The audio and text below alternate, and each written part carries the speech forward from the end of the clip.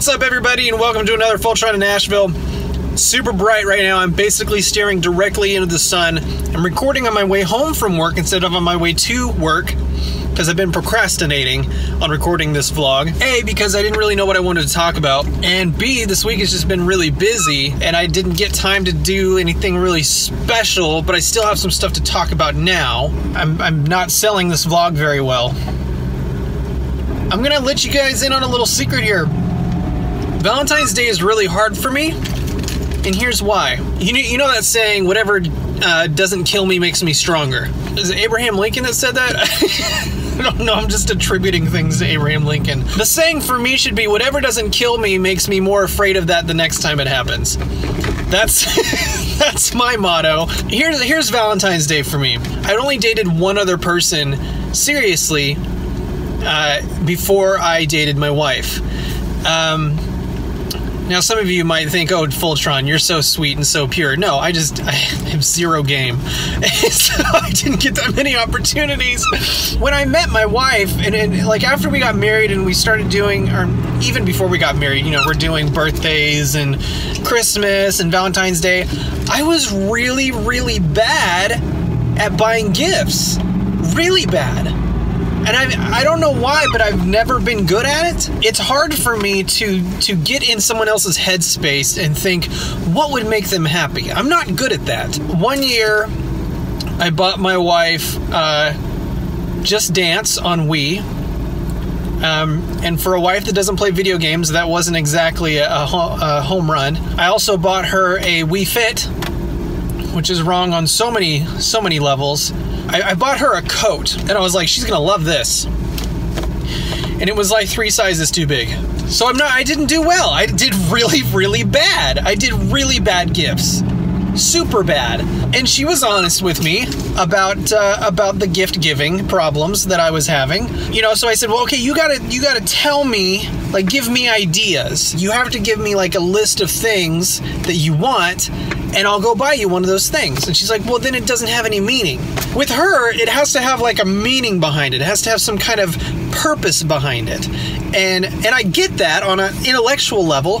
I am not great at accomplishing that by any means. I would do weird things like buy her movies, you know, things that I understand, things that I can comprehend. I'm like, well, if I was her, I would enjoy this. Or like, you know, she said she wanted this one time. And there's been a couple times where I've nailed it, a couple times where I've gotten it right, because like she'll say, man, I really like such and such. And I'll be like, ding, ding, ding, ding, ding. And so I will go buy that as her next gift. With my wife, it's not the physical handing of the gift. It's not the gift.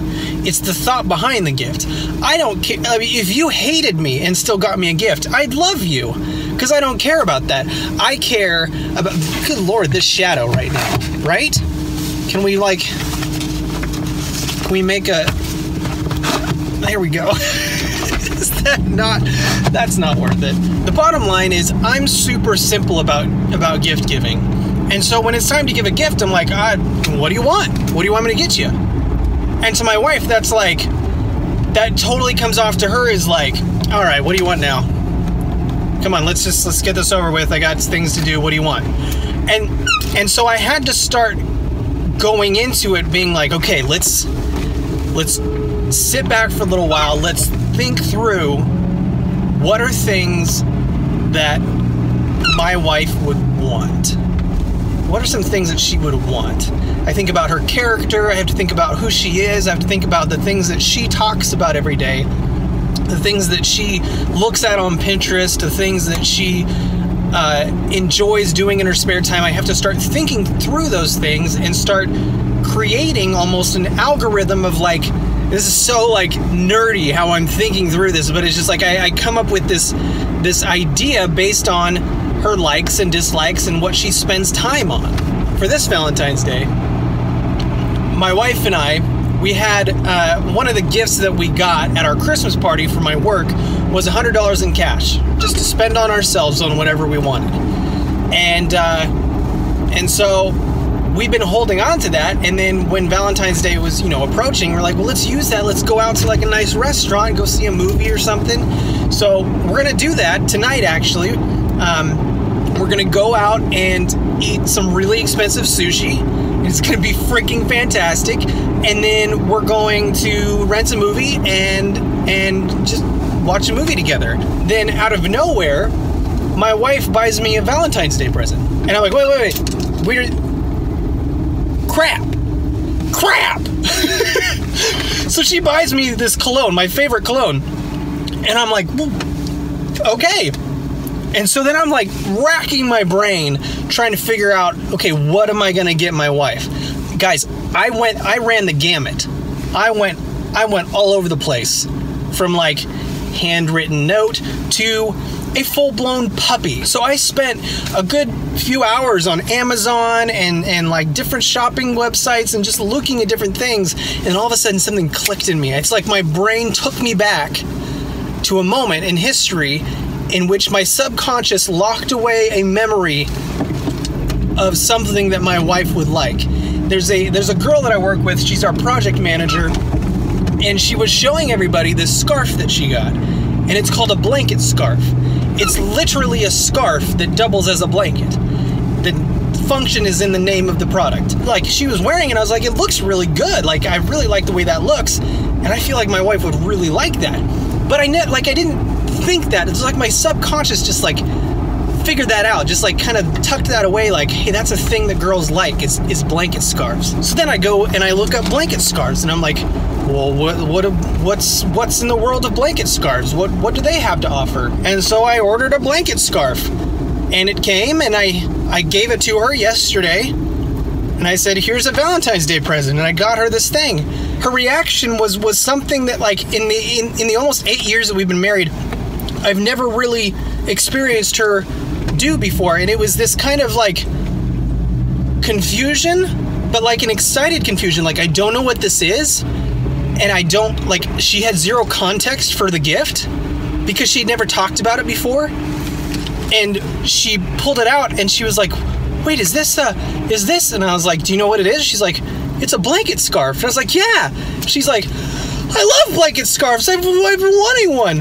I saw somebody at work had one and I thought it was so cool. And I was like, oh my God, I did it. I was a good husband. I did a thing where I made my wife happy by buying her a gift. It was an experience I had never experienced before in my life. It just blew my mind. I'd never in my life experienced this moment where I had surprised my wife with a gift that she loved and didn't know she loved and didn't know she wanted. And I gave it to her and she wanted it. And she has it. And she wore it today and it looks fantastic on her. Absolutely glorious. Great gift, Fultron. Good job. Thank you. So that's one of the things that I've had to learn in marriage, is how to sit back for a little bit and just think about the other person's life. Like, think about their life, think about who they are and what makes them tick, so that I can better serve her and be there for her and provide her the things that are going to make her happy. It's a new thing for me. After 8 years of being married, I'm finally figuring out how to make my wife happy. So, yay. So I don't know if that helps any of you guys. I don't know how many of you out there are married and struggle with, gift giving and stuff like that. But when you find out that you have to get your wife a gift, or you find out you have to get your husband a gift, like, just chill, just take a step back and just let the thoughts happen. Let the idea come to you. I've heard that creativity is impossible without boredom. And I think, a little side note, in this world, in this day and age, it's so hard for us to be bored because we have so many things vying for our attention. And if you just take a moment and just kind of sit back and just let yourself be bored and let your brain start going on its own, it'll just come to you. It'll just come to your brain. That's my wisdom for the day. How to get a gift for your wife after almost 8 years of marriage. Finally cracked the case, cracked the code. Thank you guys so much for watching. I hope you enjoyed this vlog. Sorry I didn't get to do the whole day in the life of thing. I will try to do that more, but this week was a little busy, got a little out of hand. But you got a vlog nonetheless. Nonetheless, my friends. Thank you so much for watching. I hope you enjoyed, and I will see you guys next time on Fultron in Nashville. Fultron out.